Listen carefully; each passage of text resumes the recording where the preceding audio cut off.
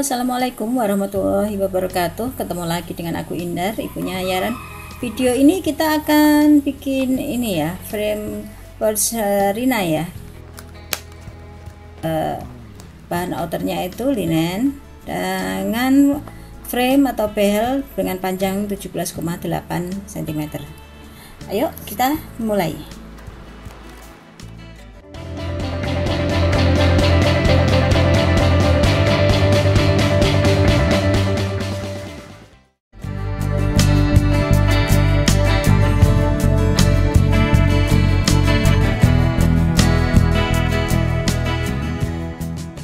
Jadi setelah bahan potong yang kita butuhkan itu dua outer dari linen ini.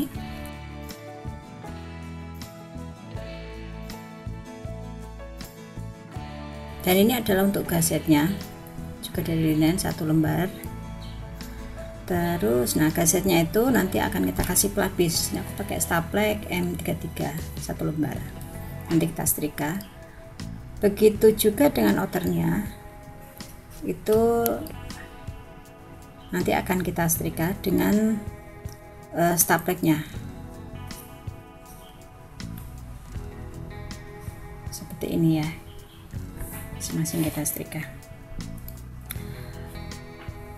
Bahan yang lainnya kemudian adalah inner ini 2 lembar juga dari katun Jepang, dan gusset untuk inner, dan tentu saja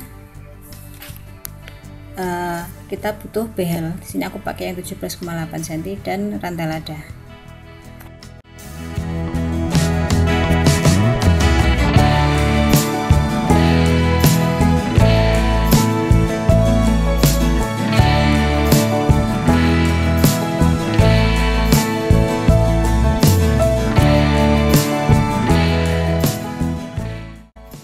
Kita setrika dulu ya, kita setrika dulu outer dengan bahan pelapisnya ya, keduanya, dan juga gussetnya dengan bahan pelapisnya.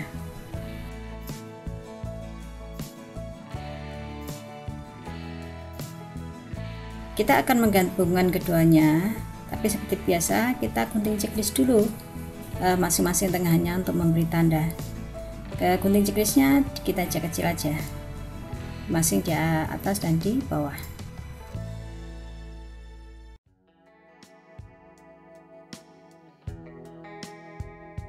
Sekarang kita mulai menggabungkan gusset dengan outer ya. Anggap aja ini yang depan ya.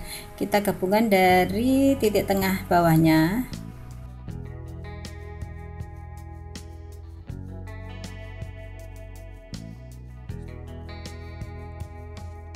Yang harus kita perhatikan adalah peletakan kapan kita berhenti dan memulai jahitan.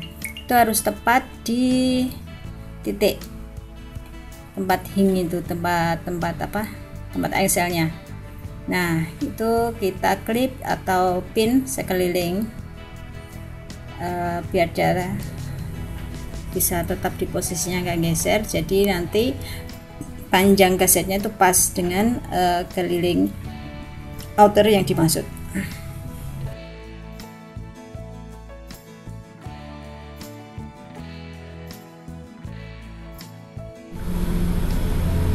Nah, kalau posisinya sudah pas, kita bisa mulai menjahit. Menjahit itu selera sih sebenarnya, bisa dari sisi yang datar, bisa juga dari sisi gussetnya. Sisi yang datar itu depan atau belakang, masing-masing punya kelebihan dan kekurangan. Yang penting adalah bahwa keliling badan depan atau belakang itu sama dengan panjang gussetnya setelah dikurangi kampung.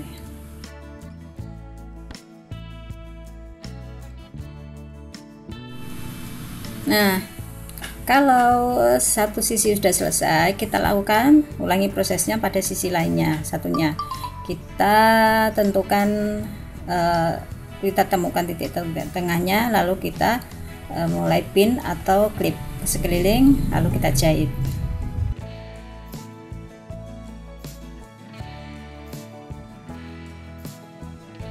Nah, Nah, ini bagian outer udah aku jahit. Sekarang aku mau menjahit inner. Prosesnya sama. Di sini aku udah langsung menjahit satu sisi ya.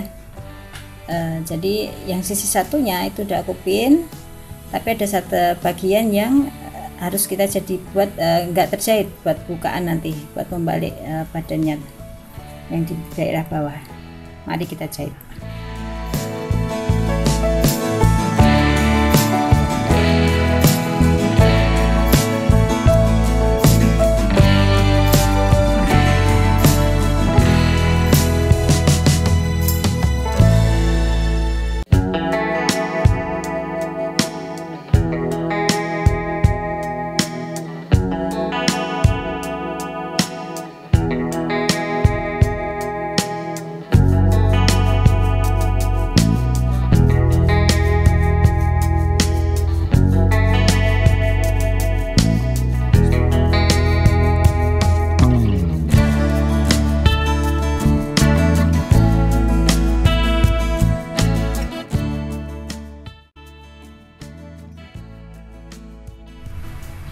Nah, sekarang ini udah jadi. Sekarang kita mau memasukkan outer.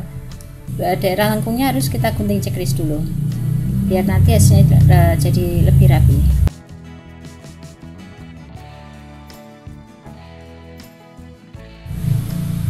Setelah digunting checklist, outer kita balik, kita rapikan kambuh-kambuhnya. Lalu setelah itu bisa kita masukkan ke inner. Setelah terapi terbalik posisi bagus di luar, kita masukkan ke dalam inner. Lalu kita temukan, nah ini titiknya, titik di pas itu nanti engselnya itu, dan titik-titik di daerah kampuh itu kita temukan. Jadi satu kampuh bisa kita hadapkan ke depan, satu ke belakang, nanti jadinya rapi. Lakukan itu sampai ke sekeliling badan atas, dan nah setelahnya kita jahit.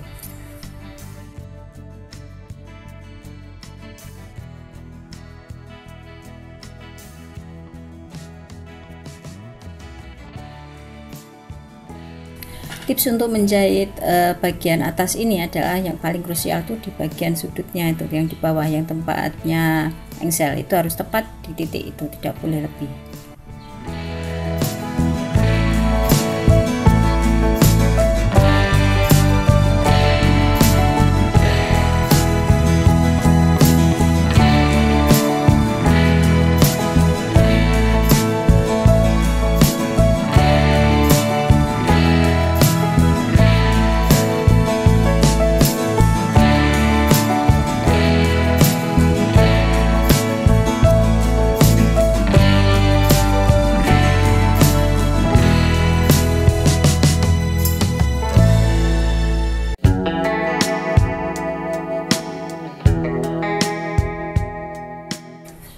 Nah, kalau sudah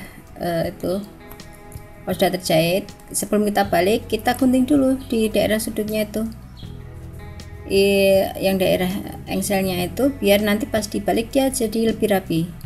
Lipatannya, balikannya kita gunting sedekat mungkin dengan jahitannya.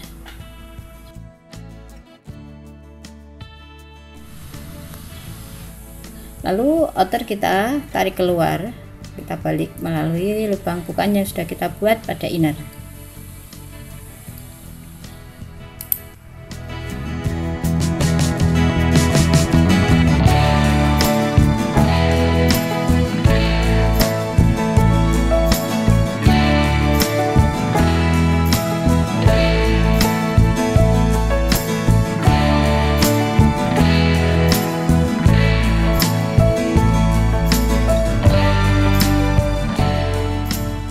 Nah, ini yang sudah aku buka dan aku rapikan bagian atas, juga sudah aku tentukan titik tengahnya.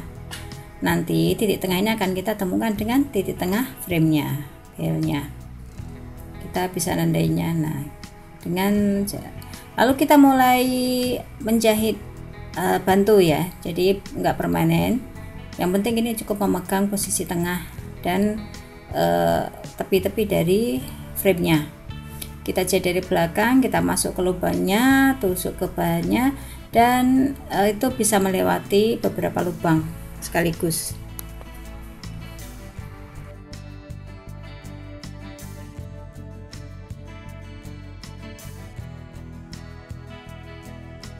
Nah, setelah frame kepegang ke seliling bagian atas tadi dengan jahitan bantuan, kita sekarang akan menjahit yang permanen, yaitu kita mulai dari belakang serapi mungkin, jadi sedekat mungkin ketutup framenya, kita tusuk keluar ke lubang nomor 2 dari tepi. Lalu setelah itu keluar, kita masukkan lagi mundur ke lubang yang pertama, tembus ke belakang, kita ambil, lalu kita masukkan lagi ke lubang yang ketiga. Keluar dari lubang ketiga, kita mundurkan lagi jalannya ke masuk ke lubang yang kedua, terus begitu seterusnya. Nah, ini yang sudah aku jahit. Sekarang yang kita lakukan adalah memotong benang-benang bantuan tadi yang jahit yang pertama. Kita potong, kita rapikan.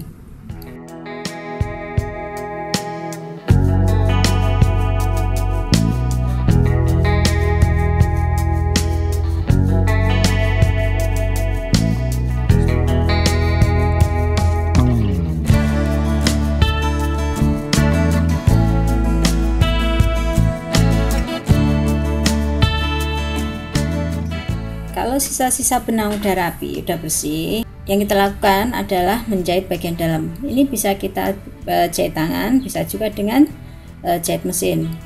Kalau jahit mesin itu usahakan setipis mungkin, jadi nggak terlalu kelihatan.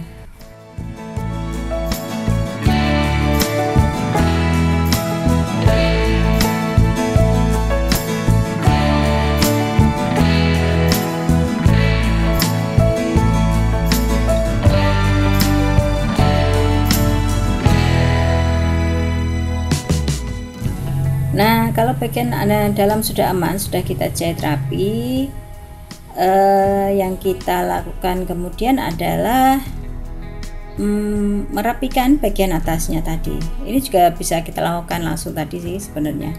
Kita rapikan dengan obeng, kita masukkan yang kelihatan benang-benangnya itu sehingga seminim mungkin belangnya itu kelihatan.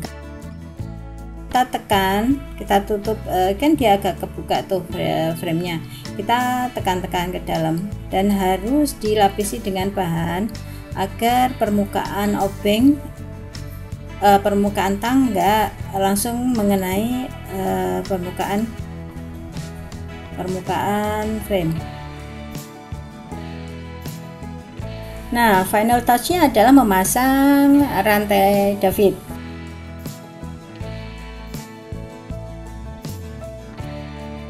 Nah, Cara sudah siap. Tas kita sudah bisa diajak jalan-jalan untuk kondangan atau acara santai lainnya. Manis kan? Dan cepat bikinnya ini. Terima kasih sudah menyimak. Thank you for watching. Sampai ketemu di video tutorialku berikutnya. Assalamualaikum warahmatullahi wabarakatuh.